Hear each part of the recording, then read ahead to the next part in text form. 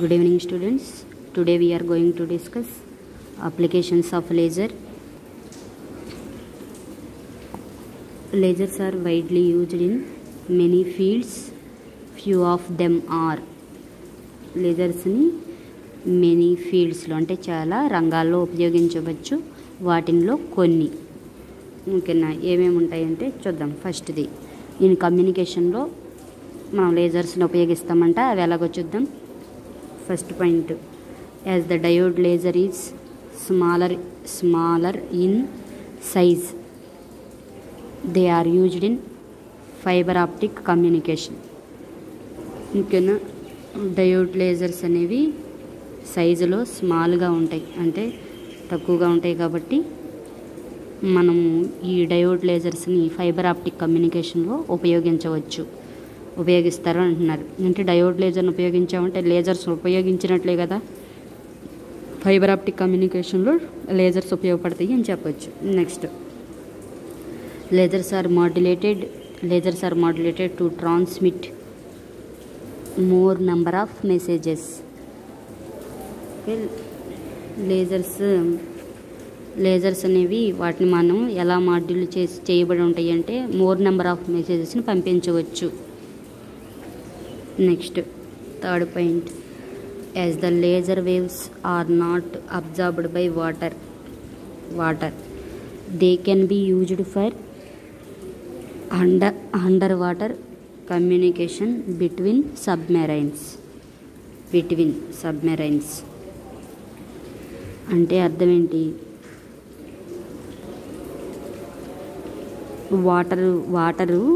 వాటర్లో water waves చేత laser waves అనేవి అబ్జార్బ్ చేయబడవు. అంటే laser waves are not absorbed by water అంటే వాటర్ అబ్జార్బ్ చేసుకోలేవంట వీటిని, లేజర్ వేవ్స్ని. కాబట్టి ఈ లేజర్స్ని అండర్ వాటర్ కమ్యూనికేషన్ అంటే సబ్మెరైన్స్, అంటే ఓషన్స్లో సబ్మెరైన్స్ ఉంటాయి కదా, వాటి మధ్యలో మనము కమ్యూనికేషన్ చేయాలంటే లేజర్స్ అనేవి ఉపయోగపడతాయి అని చెప్తున్నారు. నెక్స్ట్, ఓకే, ఇక్కడ వరకు కమ్యూనికేషన్లో ఉపయోగపడే కొన్ని పాయింట్స్ నేర్చుకున్నాం. నెక్స్ట్ ఫీల్డ్ చూడండి.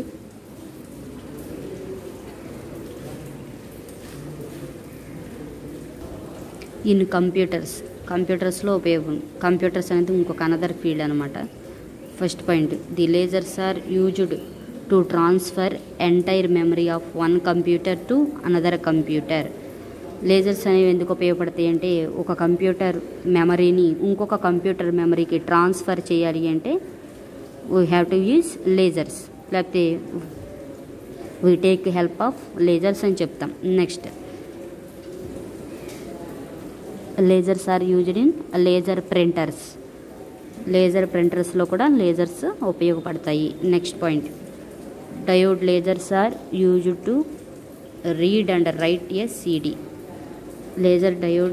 డయోడ్ లేజర్స్ అనేవి దేనికి ఉపయోగపడతాయి అంటే read and right A CD, అంటే కాంపాక్ట్ డిస్క్ అనమాట. సిడి అంటే కాంపాక్ట్ డిస్క్ని రీడ్ అండ్ రైట్, ఓకేనా, దాని మీద రాయటానికి, నెక్స్ట్ రీడ్ చేయడానికి ఉపయోగపడుతుంది. మనకైతే చూడటానికి అది మెరుస్తూ కనిపిస్తుంది, కానీ దాని మీద మనం రీడ్ చేయలేము, రైట్ చేయలేము. ఒకవేళ రైట్ రాసినా అది కంప్యూటర్ తీసుకోదు.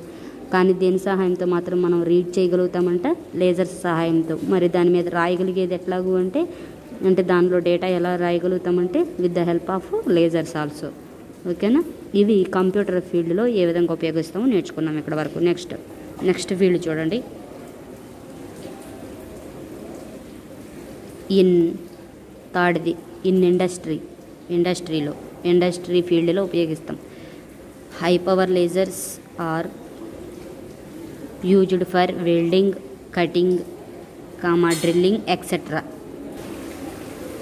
డ్రిల్లింగ్ ఎక్సెట్రా అన్నాం కదా.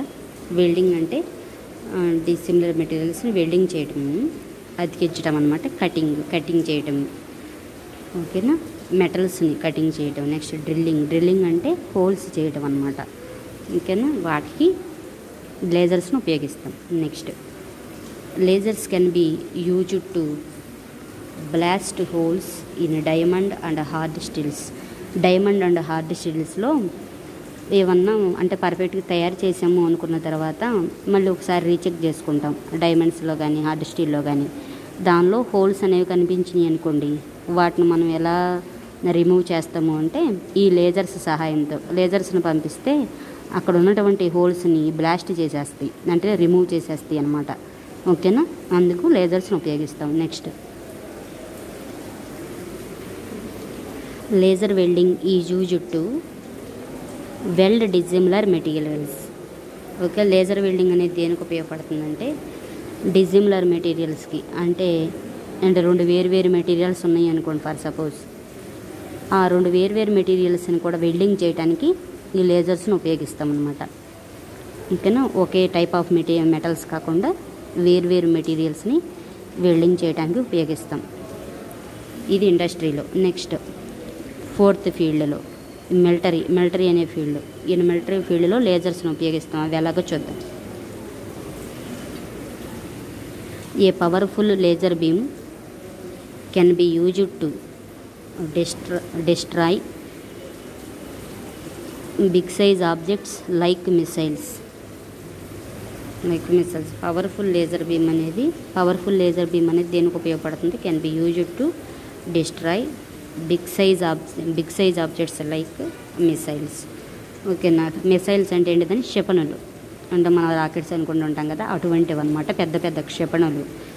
ఓకేనా, వాటిని అవి శత్రువులు అనుకోండి, ఎనిమీస్ అనుకోండి, లేకపోతే సరిగ్గా అది ప్రాపర్గా తయారు చేయబడింది కాదు అనుకుంటే కనుక వాటిని మనం డిస్ట్రాయ్ చేయడానికి పవర్ఫుల్ లేజర్ బీమ్ని ఉపయోగిస్తాం. Next lasers with moderate power is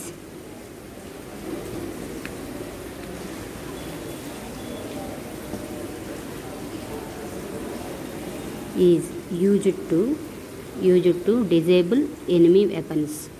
ఓకేనా, మోడరేట్ పవర్ ఉన్నటువంటి లేజర్ సహాయంతో ఎనిమీ వెపన్స్ అంటే శత్రువుల ఆయుధాలని అవి ఎనేబుల్ కాకుండా, అంటే యాక్టివ్ స్టేట్లో కాకుండా డిజేబుల్ అయ్యేటట్లుగా చేయగలుగుతాం. Next lasers are used to guide missiles and satellites. Missiles అంటే క్షిపణులను మరియు శాటిలైట్స్ని, అంటే ఉపగ్రహాలు అంటారు కదా, వాటిని ఏ డైరెక్షన్లో వెళ్ళాలి, ఎటు వెళ్ళాలి అని గైడ్ చేయడానికి లేజర్స్ని ఉపయోగిస్తారు. నెక్స్ట్ ఫీల్డ్ చూడండి, in medicine. Lasers are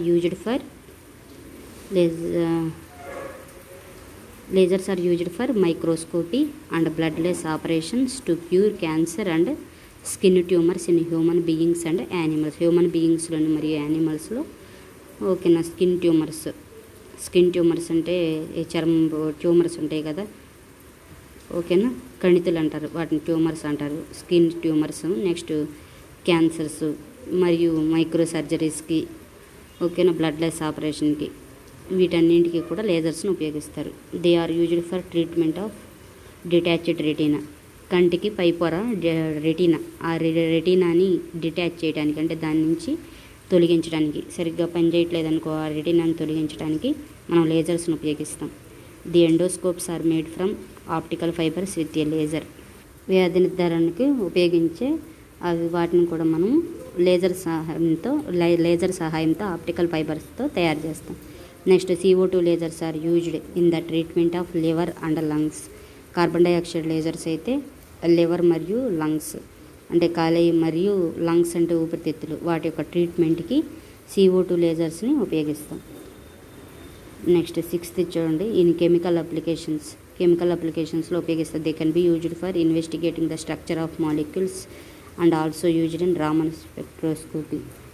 okay, Raman స్పెక్ట్రోస్కోపీలో అంటే డబుల్ బండ, సింగిల్ బండ వాటిని ఉపయోగించడానికి, యాంటీ స్టోక్స్ లైన్స్ వాటిని అబ్జర్వ్ చేయడానికి, మరియు ఓకేనా మాలిక్యూల్ యొక్క స్ట్రక్చర్ ఏ విధంగా ఉంది అన్నది ఇన్వెస్టిగేట్ చేయడానికి వీటిని లేజర్స్ని ఉపయోగిస్తాము. అందుకని those are under the chemical applications.